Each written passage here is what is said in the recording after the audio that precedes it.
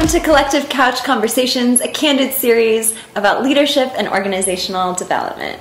I'm Rebecca Ume-Crook, and today I'm joined by the luminous Muthoni for a conversation on values and culture.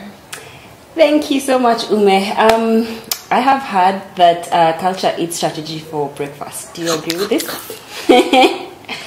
I do. I think so.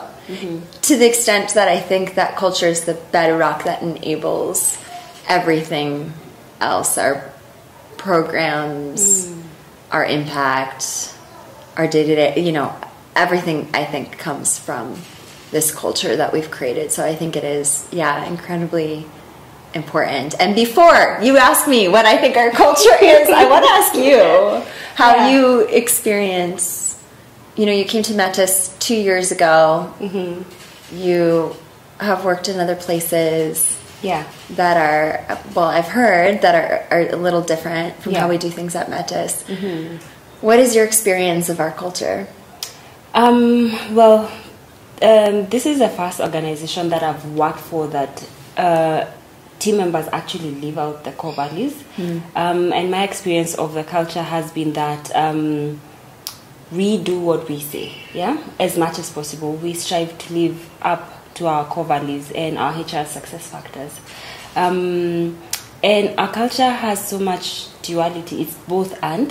I've seen us really push hard and work hard to redefine excellence and still create a room where it's safe for people to just show up in their most authentic selves, for people to grow and to be honest about where they are and where they're going. I've experienced this culture as one that is very open in terms of communication. I worked somewhere once where my boss told me that as a manager, team members, if they ever gave me feedback, I needed to deny that feedback. Even if it was true. And my experience here at Metis has been that we're very open in our communication, we're very authentic. I can come to you as my manager and say, oh, Rebecca, you're doing this amazing thing, and I think you can improve on this other thing, which has really strengthened our collaboration, our trust, and we've been able to do so much and achieve so much because we've built that authenticity and that openness to communicate. So that's how I've experienced our culture. It's just such a beautiful culture. And I'm curious because I've been here for 2 years. What's the journey been like to getting to where we are and building this culture? Great question. It has been a journey. I think there was a dream that I had for what it might feel like as we work to create a fellowship experience that enables leaders to collaborate, to challenge their preconceived notions, to grow, to evolve. Like if we want that to be true for the people that we serve, it starts with us. We have to embody that sense of continuous learning. We have to embody that collaboration that we want to have a ripple effect out there for adults and then of course for their children who they serve. So it started with that dream, that sense of, okay, if we want this to be true for the people we serve, we need to practice that ourselves. So we came up with our core values, which we made complete sentences. We wanted them to be actionable. In end of 2018, early 2019, actually, we came up with our core values, which are do hard things, go further together, listen and learn, redefine excellence, and do small things with great love. And so we've defined those core values, and then the Metis community, our fellows at that point, created a manifesto which incorporated those core values. So there was real a sense of co-creation. And then later on with the team, as the team grew, it became really important. Core values can feel very airy-fairy. They're really nice. You could put it on the wall and just be I didn't want it to be like that. I actually do want to be someone who does hard things. I actually do want to be someone who goes the distance together in partnership with other people. I want to go further together. Yeah. I do want to listen and learn. So together with the team, we created a very simple T chart. And on one column, it's what does this value mean? So, okay, we do hard things. What does that mean we do? What does it mean we don't for further together? Like, it doesn't mean that we make every single decision together collaboratively, democratically. So just clarifying those things was a really important part of our journey in 2019. And then, of course, whenever we feel that there hasn't been a science to this, but revisiting them and adding to that list as a team as it's necessary. Of course, everyone goes through onboarding, and core values are part of that. And I think that's part of having that as the foundation of our culture, I think has been a really important part of the journey. And so starting from kind of the dream and the vision of it and then bringing it down to make it actionable has been like the journey over the last 6 years. And I think even when you joined, we had this onboarding process. I think you had the T-chart and all of that. But I think part of your role that's been so tremendous for our team has been, you know, bringing those core values to life in actionable ways. So in our HR systems, in our quarterly reviews, we now have a 360 review, you know, that embodies our listen and learn value. And of course, the 360 review also has questions around how team members are living out the core values, in addition to, you know, their KPIs. But I think that I think there's a way in which we can build rituals and systems to help us care for and live out our culture, because I think it's nice to have this vision and this desire and dream and intention towards a culture that feels a certain way, and it's a separate thing to build traditions and systems that will enable that culture. So having frameworks, having rubrics, having processes and procedures that bake in that culture. And it's so cool to hear you explain your experience of our culture. And my hope would be that, you know, though I was part of the small group of people that came up with the core values, that actually they are experienced and learned and lived out by everyone, and that we have systems that outlive you know, any one person. If you were to get the opportunity to fly to the moon tomorrow, you know, Metis culture wouldn't just go poof, because you've created these systems, and it's entrenched, and Metis culture doesn't live within you alone, or me alone, or any one person. So I think that that has been our journey, is making sure that it's kind of codified and in our lifeblood. And I love that you're talking about the rituals and the systems that we have put in place. On my journey, I thought that we needed to invest significantly into like incentives and whatnot to build strong cultures. And my experience here at Metis has been there are actually some very easy ways to incorporate routines and activities that help build that culture. Do you want to speak to that a bit? I think seeing and celebrating people when they're living out our core values is really an important way to keep this virtuous cycle going, and remind us how good it feels to actually live into our values. So a couple really easy things that we do. One, we have weekly shout outs, and this has looked different. Like at one point we did them on Slack. We now do them in person. We write them on sticky notes. And just, give them to each person. And I think I've heard time and time again, like how much that means for people to look back and see what people see in them. I know when I'm having a rough day, looking back and receiving your affirmation feels really good. And so sometimes actually the genesis of that was around our core values, where actually we pick a core value of the week and then we'd give shout outs related to that.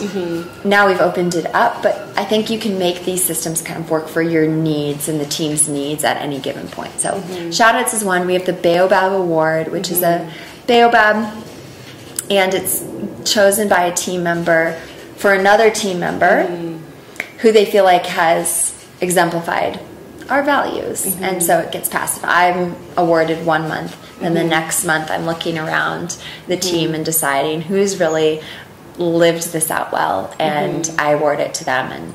And so in that way it's not just like one leader, like the CEO, deciding who's done like employee of the month. It's all of us seeing and witnessing each other and catching each other in the act of doing good work. We have 2x2 feedback for our quarterly reviews, where feedback is given up, as you said, as well as down, and it's things that are going really well and next steps, and things that could be changed for the better and next steps. That's, I think, really valuable. I think that we might say, oh, we're open and we really value, upward feedback, but if they're not systems that provide space for that, exactly, it becomes really difficult, right? Because there is a power dynamic, of course, yes. And how do we just remove the barriers of entry? How do we make it seem so normal, like this is it, there's no, it's not, you don't have to jump extra hurdles or build up extra courage per se to bring it up all on your own. There's like a system in place that's going to help you. What else? Can you think of other things that we do? We have, trickling down to our fellows, I guess our fellows agreement, we also introduce the values to them. We have lunch and learns once a month that you've really worked on a lot, and that is peer-led, right? So every team member gets a chance to lead lunch and learn for the month and choose the topic that we'll focus on. It used to be wide open. Right now we're in a season of really wanting to work on our HR success factors, so lunch and learns have to be tied to an HR success factor, which I think is really cool. And I can't think of more right now, but what is coming up for me is how everything is intertwined, from the ABCD that we encourage. Every fellow is driving that in their learners, and I see us living that out, and how that is intertwined to the HR success factors, the core values, so that in everything that we are doing, we are constantly being reminded, and the fact that they're all over the walls in our office space, so that we get to see them and remember, oh, these are our values, these are the outcomes that we are driving in learners, and so it comes more naturally to us. And I see too that when we give each other feedback that's developmental, or if we're to have like a team member be on a PIP, like a performance improvement plan, a lot of that is the language that we use to describe what could be better is tied to our core values. Like, we're not living out redefine excellence. This is why it's so important. Like, I even watch you, even as you give me feedback sometimes, it's like, one of our values is this. You could live it better by doing this, this, and this. So I think that's really cool. And how do you see our culture morphing as we become bigger as a team? We now have an office space. We didn't have one before. The team is bigger. How obviously we will change, but some things will remain very core to us. How do you see the culture morphing as we go? That is up to you all. As in, hasn't mentioned on these collective conversations, I'm transitioning from my role as executive director onto the board.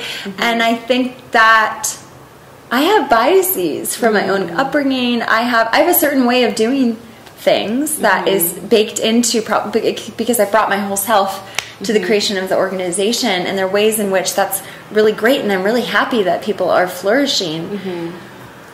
And if there's a point where there are other things that could be done to help you flourish better, that are more culturally relevant, that feel more true to you and to Metis, like, I think it will morph that way. I hope that our North Star continues to be, how are we showing up in the best way possible to achieve our mission of ensuring that all children get to thrive. But I do think culture evolves, and so I think as more people come, they get to they get to shape the culture, and they get to learn from our culture as well. I think at this point, everybody is an ambassador and a contributor to Metis culture, and I've seen ways in which we've had to give feedback, to maintain that. We've had to learn and grow because we all fall short of our core values. And I just think that, like, I trust our team already does that so naturally. When something doesn't feel in alignment, you bring it up. And so I think that will, I have every faith that like the core things to us will continue, and the ones that don't fit anymore will fade away, and you'll come up with new systems and ways of being that do serve you and our community better. Beautiful. And I like that you've said that every so often we fall short, yeah? What behaviors and postures have you observed, or are you present to that would negatively affect our culture? Ooh, that is interesting. So, I mean, one of our HR success factors, so our HR success factors for those listening are things that, you know, in order to succeed and do your best work at Metis, we've identified these different factors. And they also grow out of our core values. One of those factors is we are entrepreneurial leaders. So I think one of the things that wouldn't fly at Metis, and why this is so important, is because we're supporting a community of entrepreneurs who are creating innovations and who are agents of change. And so if we're supporting people to become agents of change, we also need to feel and tap into that agency. And so because of that, it wouldn't be the right culture fit. And again, there's not like, I don't think our culture is the best culture. Yeah. It's the best for us. But I'm not saying that our culture is better than a different organization's culture, or, you know, should be spread out to every single organization everywhere. Like, I don't believe that.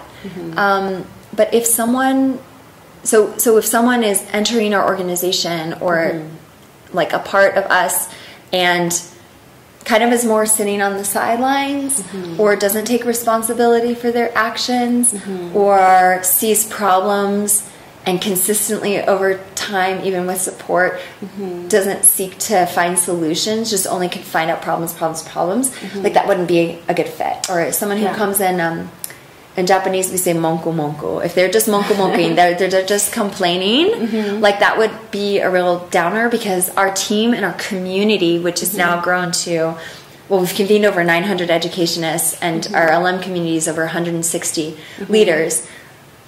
They're all working their butts off to create a better world. They're finding problems and creating solutions. So it just wouldn't be a good culture fit if someone came in and was just poking holes and kind of complaining. So we would point that out in a team member or even in a fellow, right? And we, of course, like recruitment is essential for this. Like we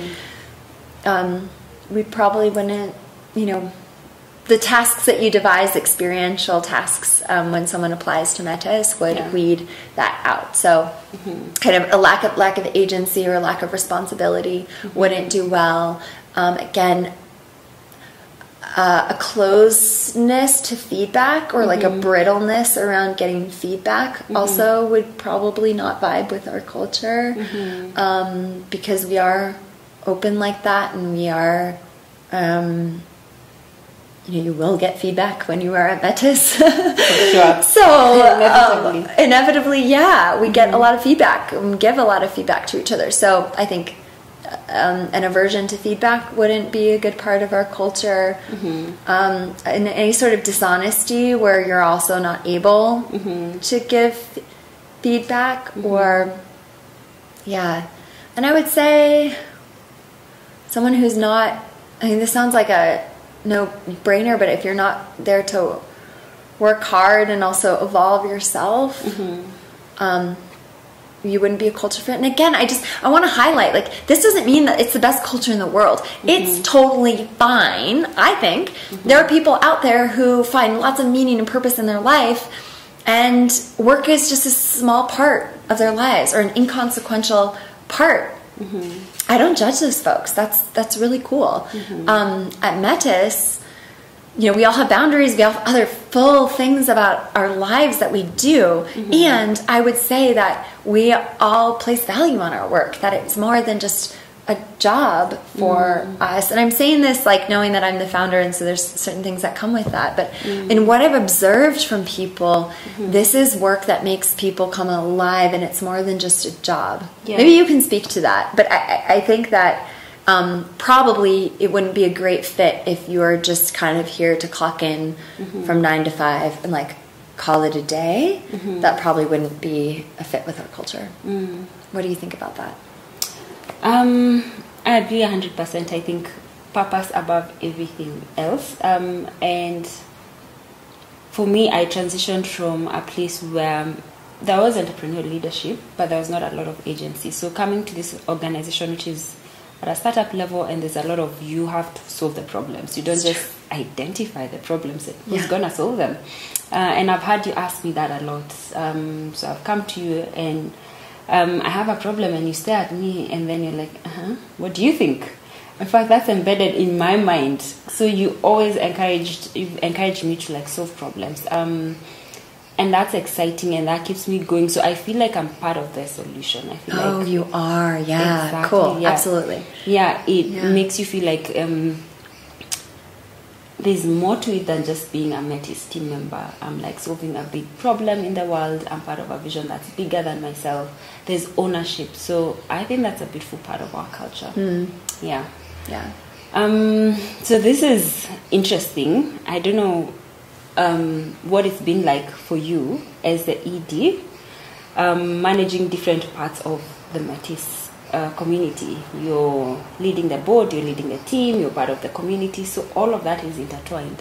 How have you navigated the Metis culture with all those different bodies, the Rebecca culture as a person, and being a brand ambassador for Metis, lived out that culture and driven it across the different parts that you manage or lead or are part of?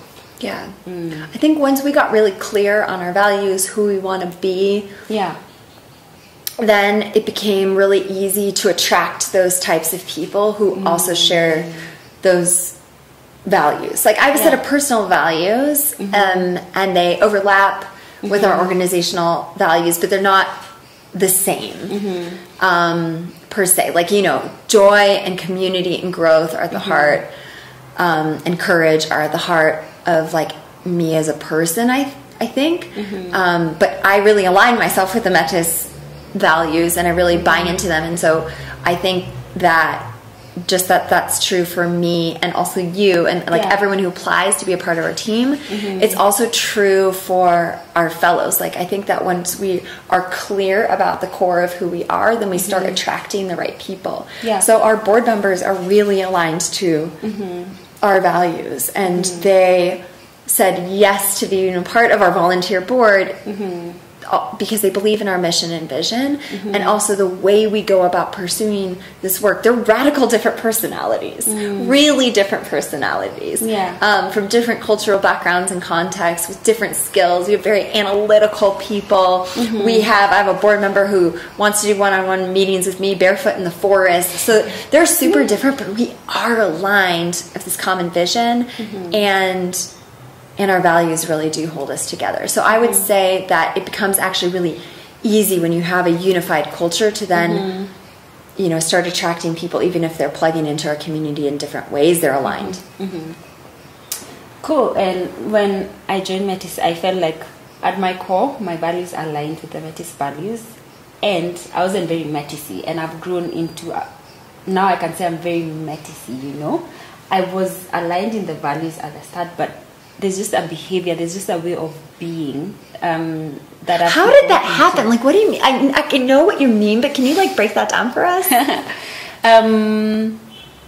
Well, I think there's a language to Metis, there's a way of behavior to Metis that is very aligned to our core values, and the more I have gotten to understand our strategic plan and the why we are doing what we are doing, the easier it has been for me to communicate that with myself as I wake up in the morning and I'm like, why am I doing this? Now I understand it easier, and to communicate and share that vision with other people in the community. And that has taken time, It's taken intentionality, it's taken a lot of conversations, a lot of exposure to the community, and it rubs off, As I interact more with very Metis people, it has rubbed off, and I feel quite Metis-y, and that allows me to extend grace even as new team members come and we are aligned on like the core of who we are and why we're doing this work, and just get to the place where we're speaking common language. Yeah, the shared language is also an important part of culture. Yeah. And that also takes time. You could have a felt alignment with an organization and a mission. Yeah. And then getting that language, I guess we acquire that with time. Yeah. And we build that shared language with time. Yeah. Cool. My last question for you. I don't know what it is. I'm making it up now. What core value do you feel closest to at this time in this season of your life? Ooh, what core value do I feel aligned to? Ooh, do hard things, go further together, listen and learn, redefine excellence, do small things with great love. You know what? Surprisingly, because this is the core value that I feel like is most about like work and outputs, and that core value is redefine excellence. Yeah. That's usually how I think about redefine excellence. It's holding a high bar and like redefining where that bar is, and not like challenging the status quo. But actually in this season and in this season of my life, when I think about redefining excellence, it's like I'm about to enter this huge season of transition. And so my contribution is going to be redefined. My role as a leader is going to be redefined. I, in many ways, might be redefining many things in my life, and I want to live a beautiful, intentional, I want to have a well-lived life, and one that is excellent. And I think that what is excellent, though? Excellent doesn't mean following someone else's blueprint for success. And Metis doesn't follow anyone else's blueprint for success. We've stayed true, in terms of our impact, in terms of what scale means to us, in terms of what greatness looks and feels like is wholly our own. And I feel like we co-created that with our community. And I think for me personally, I'm aligned to that, because I'm like, you get to rethink what is excellence as an individual look like. What feels like the most beautiful and true life that you can build. So redefine excellence. Wow, I'm excited about this new phase for Metis and for you. For each and every one of us. Thank you. Me too. And I think that's the other thing, is like, no matter what happens, we can weather big changes, big challenges like a pandemic. We can weather stress. We can weather arguments. We can weather frustrations. We can weather short tempers. We can weather misunderstandings. We can weather triumph and victories without getting, too big-headed because of our culture. So I think, whatever the future of Metis holds, I just have a huge faith and trust and excitement, because it is on this bedrock that we believe in. Oh, so beautiful. Thank you. Thanks, everyone.